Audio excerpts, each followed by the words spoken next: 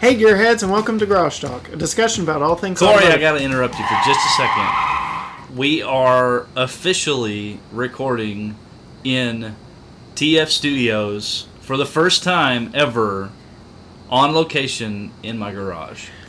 Garage Talk is finally being recorded 100% in the garage. I'm excited. It's monumental occasion. Absolutely it is. Shall we crack open a Coca-Cola? If I had one, I would do it right now. We are recording for the first time in our history from our garage studio, and we're very excited about that. But this is Garage Talk, a discussion about all things automotive. I am your host, Corey. He is Matt. And like always, this podcast will serve as a catalyst for discussion on all sorts of topics that grind our gears, rev our engines, or just need an extra bit of conversation. And on this week's episode, we're going to do a little bit of timely car news. Yeah. We're recording this on Monday, May 18th, and a couple auto manufacturers decided today was the day to drop some milestone information as far as future models go. And so we're going to dive into a little timely car news and dig into that deeper. But before we do, just want to take a moment to remind you that this is truly a discussion about all things automotive. And that discussion includes you, our listeners, our viewers. We want to hear back from you. You can do that on all three of our social media platforms. We are on Facebook, Instagram, and Twitter, all at GT Garage Talk.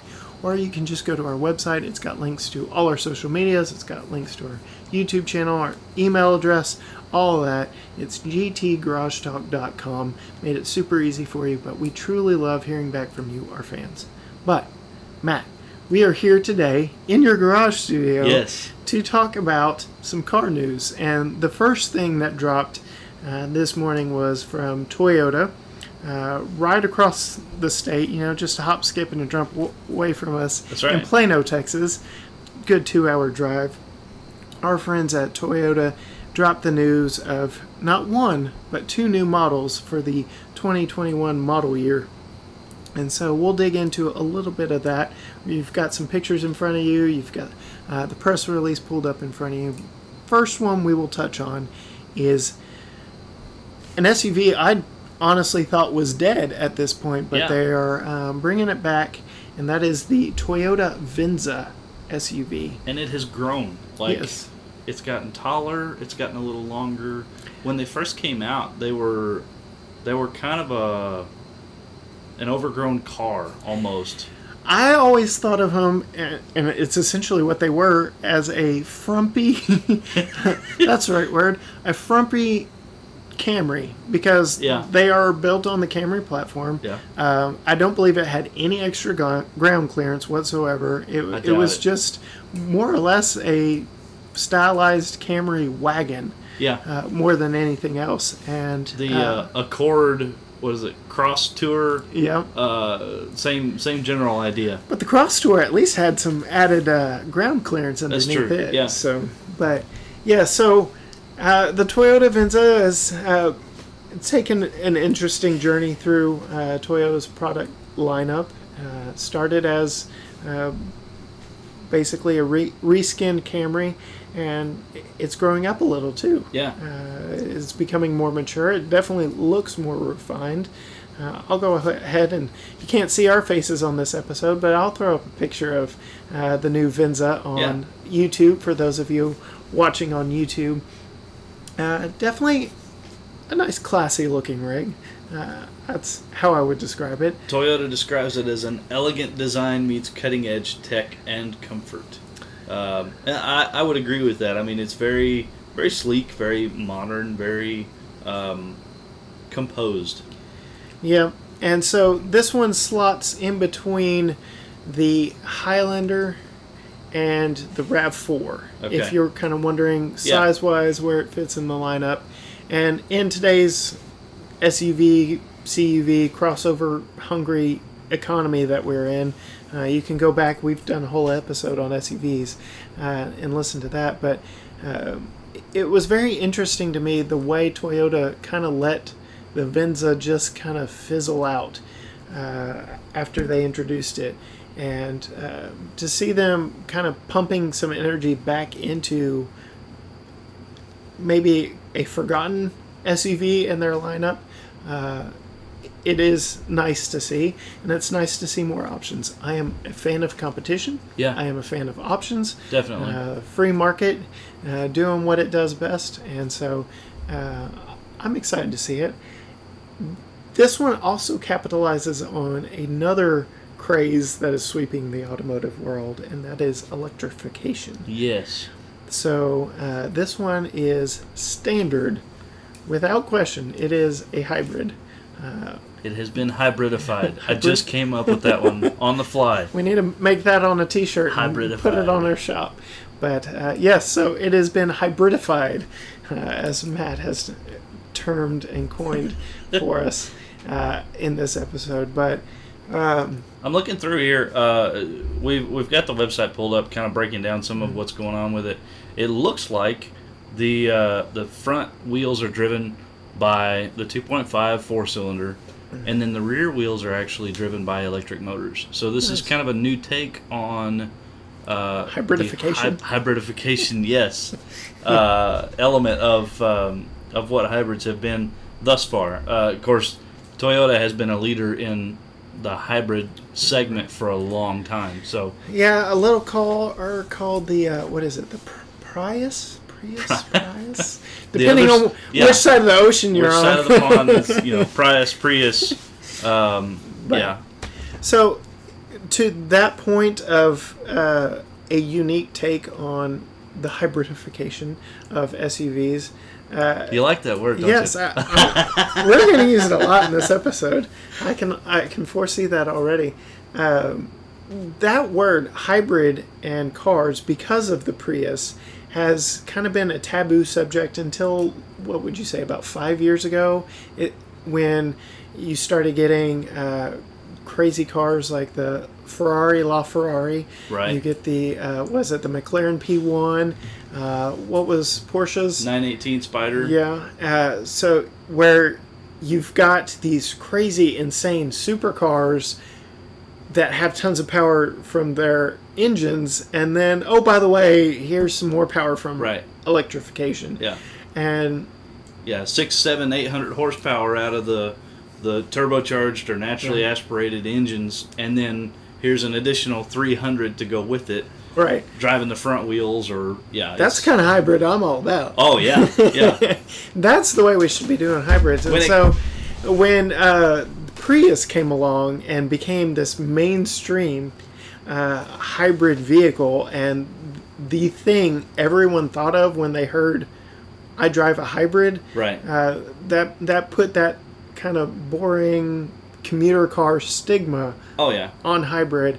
But I would completely agree with you. I think definitely those hypercars are what were needed to break the stigma of what the hybridification means and what it could be for the automotive future. Yes. Because I don't think we are at the point, well, I know we are not at the point where we can just drop all things internal combustion. Oh, yeah. No. And that's going to be, hopefully, knock on wood, many years in the future. As a tried and true internal combustion fan, I never want to see them go away. Yeah. I am excited about things that Tesla has done and what they are spurring all the mainstream automakers to do, and very excited about the direction things are going. But I think the hybridification of the automotive world is probably the most intriguing to me. Yeah. Because it is literally the best of both worlds.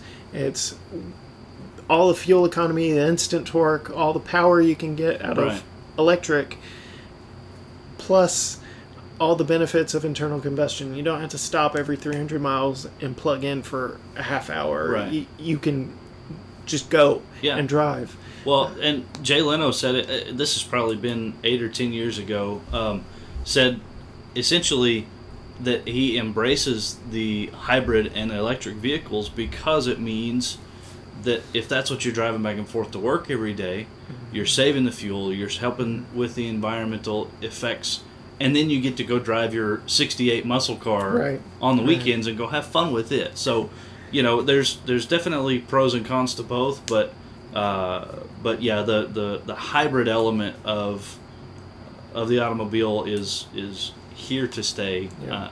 I'm afraid so. And I've touched on it, but there are many people that are just too scared, too afraid, too unsure to fully jump to the all electric at this point. Right. And hybrid is the way that will get us there. I won't tell our listeners exactly what it is, because if it ever does happen, I want it to be a surprise. But I've got my wife coming around on the idea of a fully electric vehicle, a particular one that we've got our eyes on, but we haven't pulled the trigger on it. We're still exploring all options, but I will say one of the concerns that she has about going all electric is a concern that pretty much everyone who hasn't already jumped ship Right. has, and that is range anxiety is the best term for it, and that is being able to know that you can get to where you want to go quickly and easily, and you won't be stranded in the middle of nowhere with no electricity. I absolutely loved the meme you put together of the picture of the last roll of toilet paper. The struggle was real. Yes, and with the crap we've had going on, no pun intended, over the past few weeks with the virus garbage and the toilet paper shortage, you compared the last roll of toilet paper to range anxiety of the electric vehicles. It was a fantastic play on the situation. It was wonderful. God bless my parents. They bailed us out. They found some toilet paper, and we were spared having to count our squares shortly after I took that picture. But yes, range anxiety is a real thing, and I think the major barrier keeping a lot of people from jumping to electric vehicles. Add on top of that, I believe my wife and I have come to a mutual understanding on this fact that we will never own a vehicle that does not have a service station in the town that will service it. Yeah. So we learned kind of the hard way with our Mini Cooper. So for those of you who don't know, Mini as a company was purchased by BMW, but still kind of does their own thing. Mini is Mini. Yeah. And so when we had some certain issues come up with it, we took it to the BMW dealership in town. They said, sorry, we can't read it. That's Mini proprietary stuff. And we're like, but BMW? They said, sorry, we can't.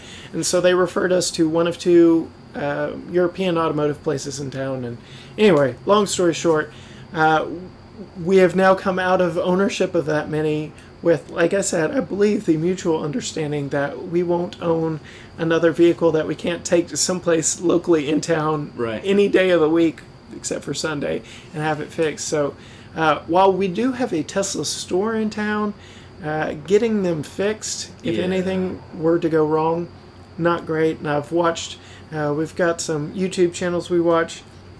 TFL Car did a whole series on some body work after just a slight fender bender in a Model 3, and it took way too long for them to get that thing repaired. So there are some things keeping us from jumping into the all-electric bandwagon. But well, and I mean, Mr. Musk keeps talking about, we're talking about up-to-date stuff with the new release today. Mr. Musk keeps talking about moving to Texas, so it may come sooner than later if we shall see. If things continue the way they are. So the last news report I saw as of this recording was that he was defying local authorities' orders and he was reopening his California plant. Yep. So, but Texas is more than willing to have him and have all that business come.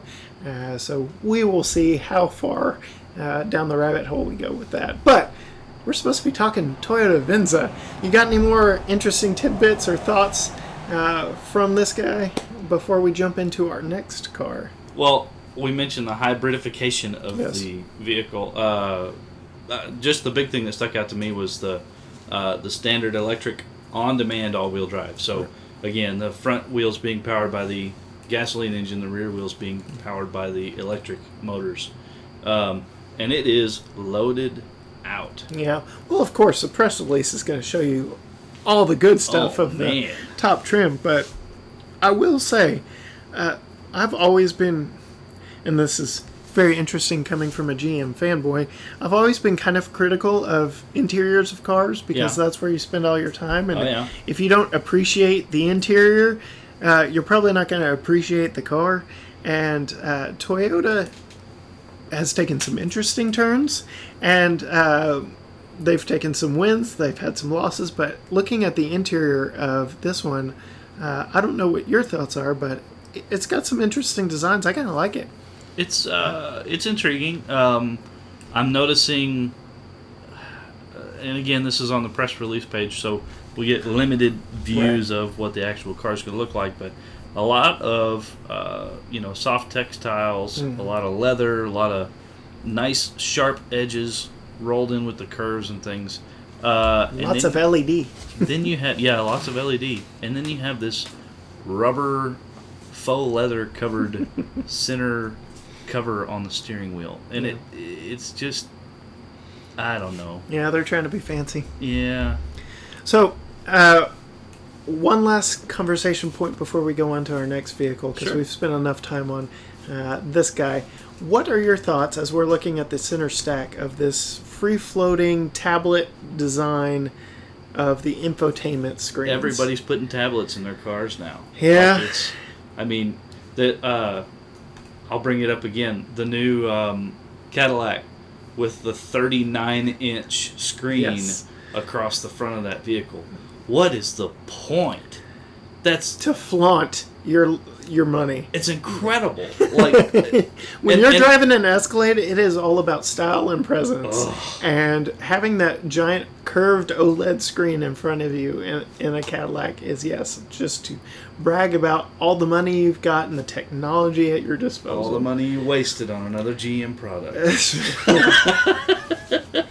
The one that's got me scratching my head is the brand new Ford Explorer with their giant, 12.9 inch tablet that they oddly stuck shooting up into the sky off the dash.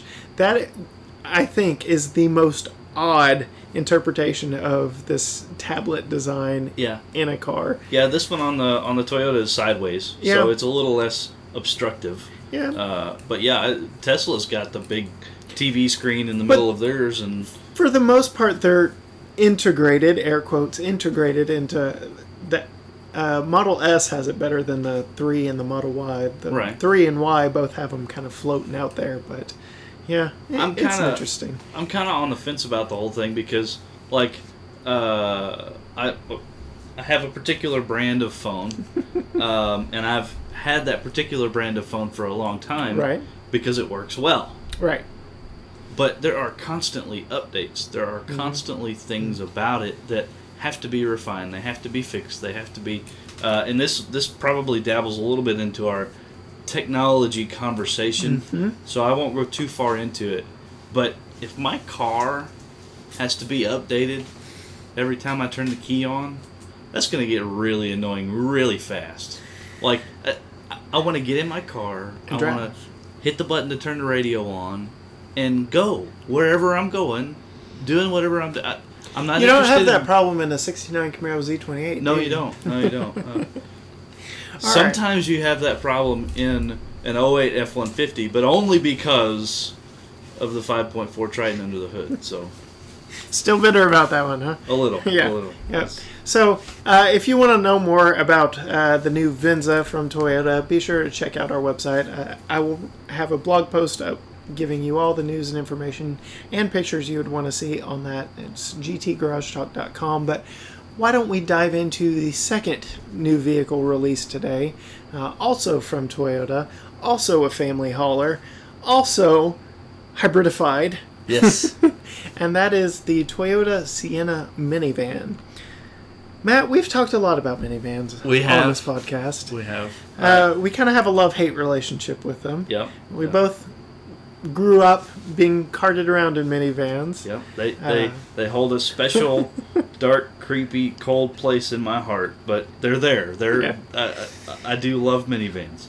I will say the previous generations of, Toyota minivans in general, preceding the Sienna, have always had funky exterior styling. That's a nice word. This is the first Toyota minivan that I actually would accept the styling of. I won't go out and buy one because I refuse to go out and spend money on a minivan as a millennial dad. But the styling on this one, it's interesting enough. It's edgy enough. You know what it looks like to me? What? And I know in the minivan world, this is done more often than what any of the manufacturers would admit to. But it looks like it's been combined with a couple of other vehicles. One of which would be the rear end of the vehicle we just finished talking about. Yep. And the other would be the Chrysler 300. Like, if you just take a quick glance at the Squint nose, at it a little. yeah, the way the headlights wrap around, the way the grille is kind of open and crescent shaped, and then that huge mouth on the front of it. Now that's an interesting one for me because Toyota is especially guilty of this with the new Avalon, and that is the, I'm going to try and create a word on the fly here, the gigantification of the grille, the automotive grille. Yes. And 90% of these giant grills that they're putting on cars now Are fake. aren't even grills. Like, if you get up close to them, they're solid plastic. Yep. They're not letting any air through. And most of the time, the engine behind them doesn't need that much air in the first place. But Well, and Lexus is equally as great at Toyota's an fancy offender brother. of- right? Because the grills on the latest Lexus models are massive. Yes, and they just keep getting bigger. So it's interesting to me that here we have another grave offender of this giant grill, and for some reason, to me, at least in pictures, it kind of works on this one. I don't know. It's not awful. I mean, I'm not. It's not awful. Yes, I'm not going to say that it looks bad. Yeah. It's interesting. It's entertaining, but Yeah, for a minivan. you know, So, I will say, I'm going to go ahead and call out the one outstanding feature on this. Like I said, I'll write a blog post on this one as well. That'll be on our website, gtgaragetalk.com. But the interesting feature I want to talk about was first seen in my automotive lifetime in our dear departed friend, the Pontiac Aztek. And that is easy. the car refrigerator. Oh, are you kidding me? So, I didn't even notice it. Yes, you can now get a refrigerator in your Toyota Sienna minivan. Available onboard vacuum yes. and refrigerator. So the vacuum now has The vacuum become is almost brilliant. a given. That's wonderful. For minivan culture. But now, yes, we are throwing refrigerators in there. So for those unaware or who would rather block the Pontiac Aztek from their memory altogether, one of its selling features for the active lifestyle was the center console. You could lift the handle up and pull it out, and it was a removable cooler, but when it was plugged in the center console, you could plug it in, and it was a active refrigerator right there in your center console. And that was just one of the many active lifestyle features of the Pontiac Aztek. And Interesting. now, here we have a family rig, many years down the line. What are we, 30 years removed from the Aztek? Yeah. And it rears its head again, the onboard fridge. So I believe they've got some pictures if you scroll down far enough. To suit a variety of lifestyles. I have a couple of things I want to pick on about Okay. this. Go right ahead. I'll scroll down here and look at the pictures while I'm talking about it. The interior is beautiful. Yep. I love the cockpit, the whole open center. Oh, what do you call it? The Center stack. the center stack, the console and everything, the armrests. Here That again, was- we've got that floating tablet. Floating tablet. One of my favorite features of minivans is armrests on the chairs. Yeah. I think that ought to be an option on every vehicle, everywhere. It's just comfortable. To Chevy me, Sparks I love got it. one. Do they really? Yeah, but only for the driver. So That's because the center console is like the size of a penny, but well, whatever. you know. So the biggest offender of this whole hybridified process to me is that they still, estimated 33 combined miles to the gallon. Now, and I'll have to check with my dad for sure on this, but we had a 2001 Grand Caravan with a 3.3 V6, and it got nearly 30 miles to the gallon in 2001. Right. And then even 5 and 6 and 7 years later, when we had it was still getting 30 miles to the gallon. We're not that's a 10% increase in 20 years. So I've had that thought too, because I had an '07 Silverado. It was two-wheel drive with 5.3 V8 in it, and I frequently could get over 20 mpg on that sucker. Cruising the highways, and I did pool work, so I was cruising all over East Texas, repairing pools in that thing, and I would frequently get over 20 mpg on it. Yeah. No problem. Like, I remember watching it, and the only active fuel tech it had on it, and it was groundbreaking at the time, was it had cylinder deactivation. Yeah. So it would cut off half the cylinders and go to V4 mode to save a little bit of fuel. But other than that, like, it was a 5.3 liter V8 engine that just ran. And here we are many years down the road, and we're doing crazy things like putting aluminum on all swing panels, or going like Ford and going all aluminum. All aluminum. Which creates more problems when it comes to repairs and upfront costs and all. Yeah, it's. And if you've watched any Chevy commercial, damage to the bed. But there are just so many things that they've done to increase the cost of ownership, the cost to entry into these vehicles, and we're still planning around the same MPG mark to begin with.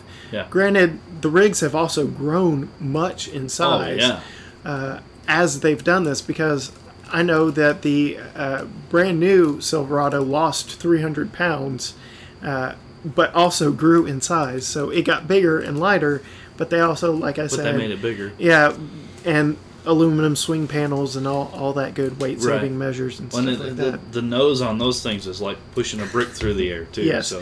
Which, or as the designers would like you to say, pushing a fist through the air. Oh, is that what it's supposed to be? That was the design theme, was a fist punching through the air. So. Interesting.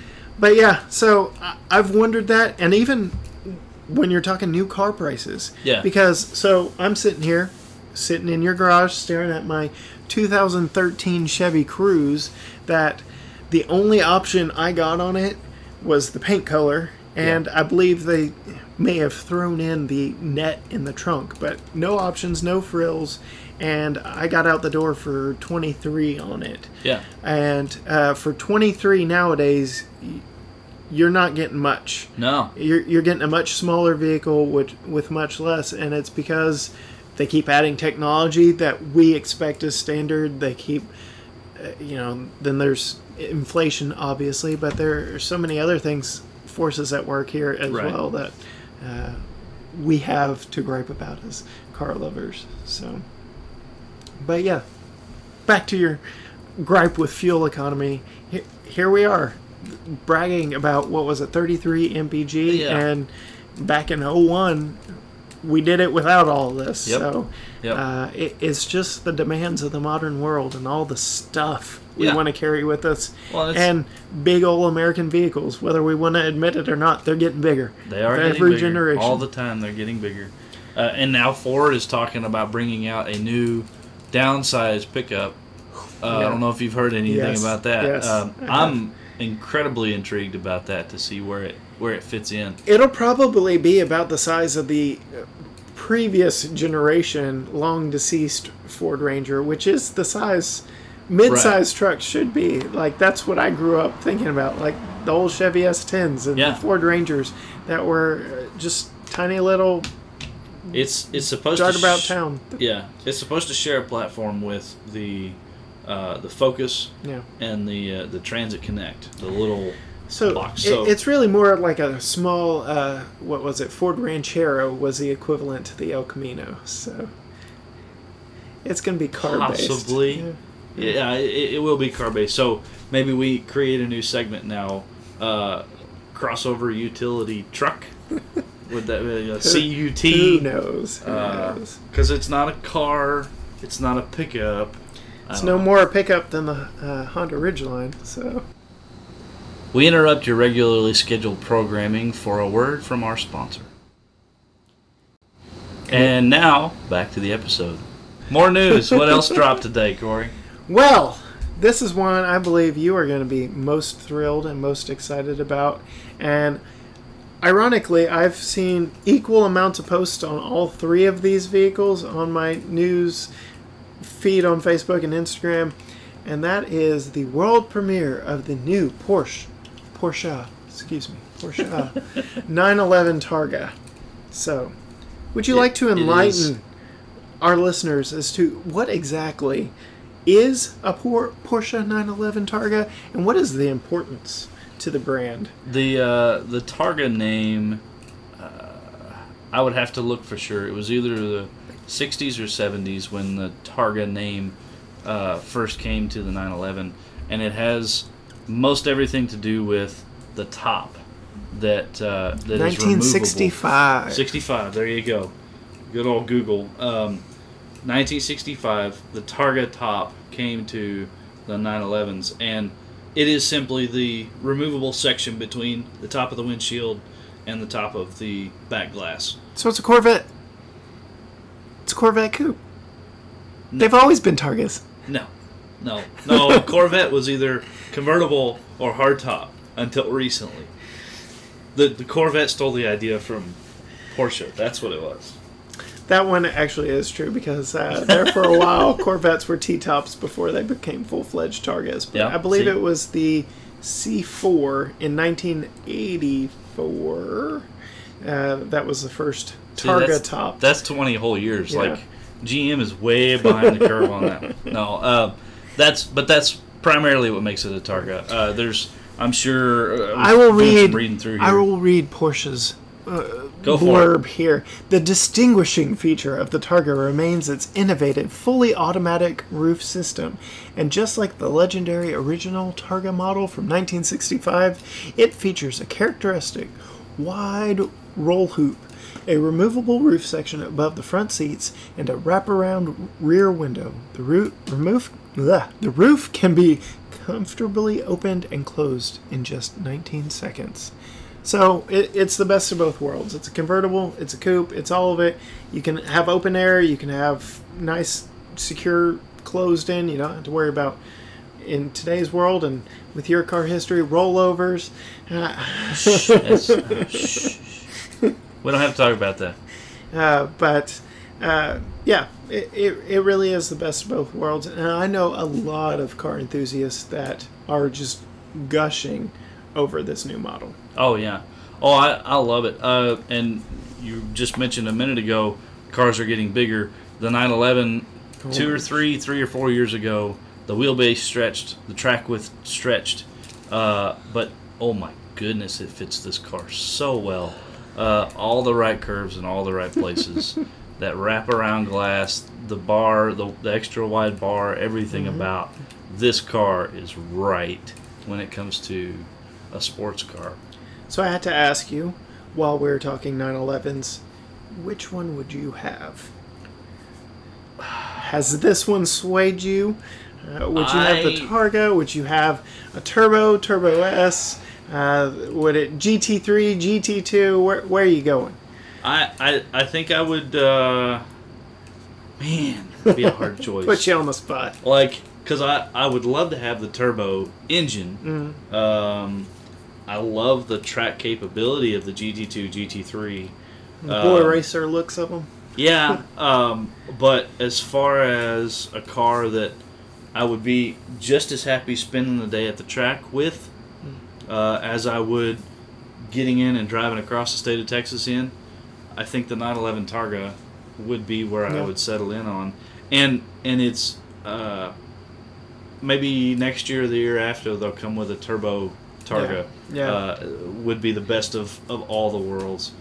But yes, I'll go back on this only to say, and they haven't paid us to be a sponsor or anything like that, but the built versus bought thing comes into play here. Yeah. Because the Singer 911 would be where my money would go if I had $500,000 to spend on a vehicle. If you are spending $500,000 on a vehicle, what else have you spent money on by that point? No kidding. Much bigger house and probably a much bigger garage for our studio. Yeah, I don't think we would be in this setting if we're spending $500,000 on a car. At the very least, it would be an air-conditioned garage, right? Yes. No, I do. I love the look of this new car. It is absolutely beautiful. Refinement without a whole lot of changes. The profile is right.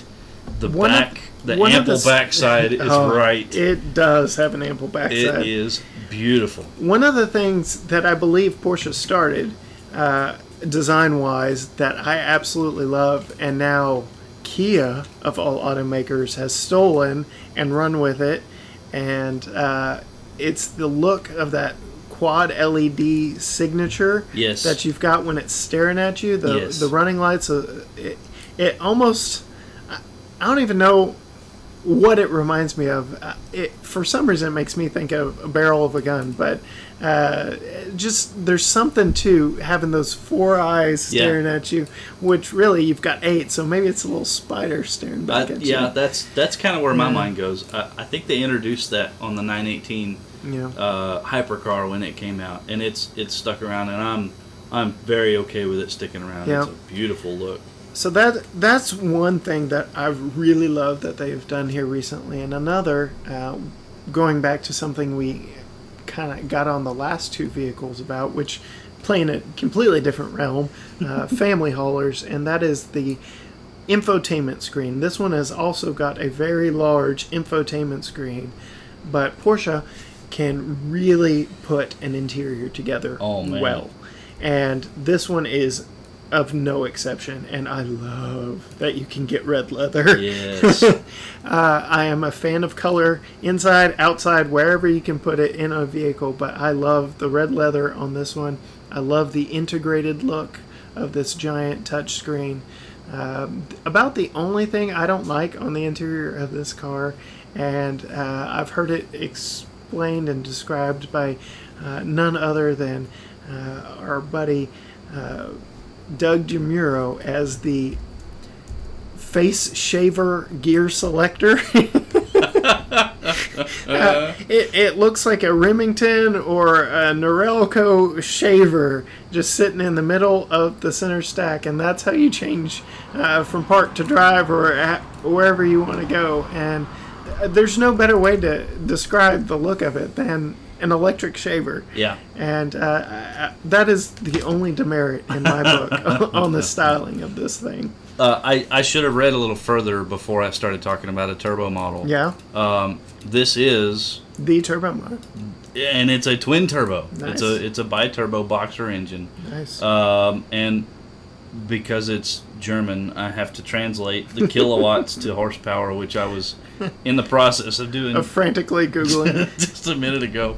So 331 kilowatts comes out to 443 horsepower, nice. Which is plenty.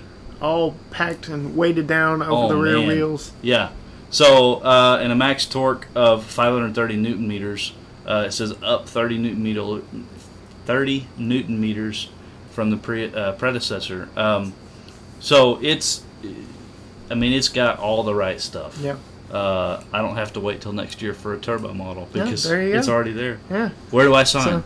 So, first, there's somebody not in our garage studio right now that you might have to converse with over the whole idea of. Probably so. She'd love to drive it. Yes. And then the first payment would come, and she'd tell me to take it back. So. Where does this thing belong? Not here. Yeah. You borrowed this, right? So, as I said, if you want to learn any more about it, the specs on it, we'll go in detail on our website in a blog post, gtgaragetalk.com.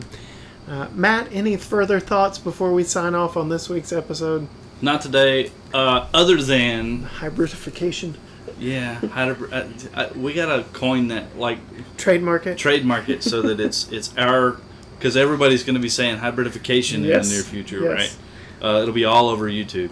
When I can get Cletus McFarland to say hybridification on one of his YouTube videos, I know I will have arrived. No, the Bronco and the Mustang Mach-E. Mach-E.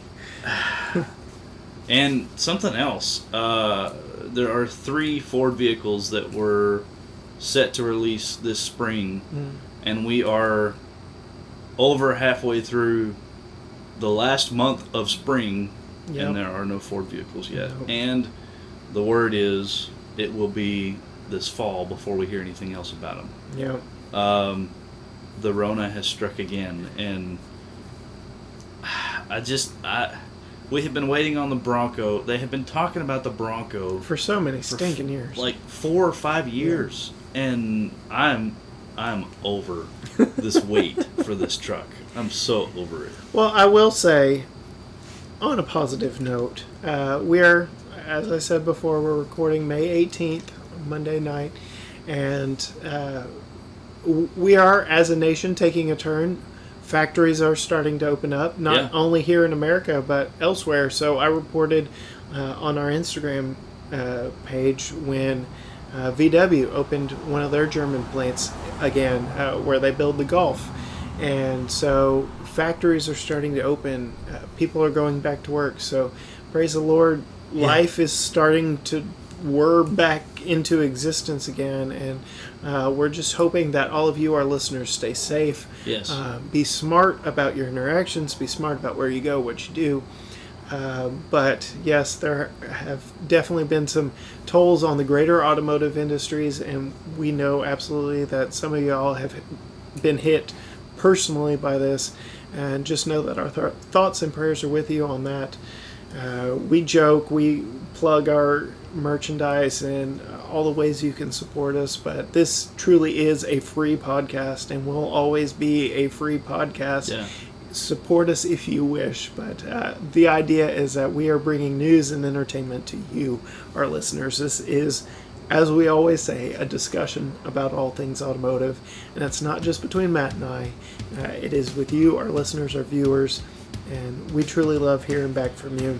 We want to see #hybridification trending yes, on Facebook, Twitter, and Instagram by the end of the week. Yes.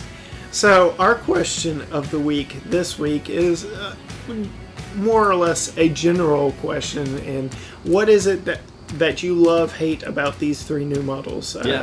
They're very different in scope and in what they are built to do, but what are your thoughts on the new Venza, the new Sienna minivan, and the Porsche 911 Targa?